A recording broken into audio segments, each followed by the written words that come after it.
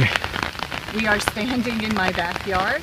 This is my regulation basketball hoop, although you really wouldn't know it to look at it. I'm about 6 feet tall, so I can stand taller than it is right now. We've got mud coming down as we speak. This is our upper area. It's about 7 or 8 feet here. Over here, we're holding it at about 3.5 feet deep. And currently water's going over a mile of mud, but not a lot. But it's only been about an hour and a half, and it's going to keep coming. So we have some trouble. It's going to be a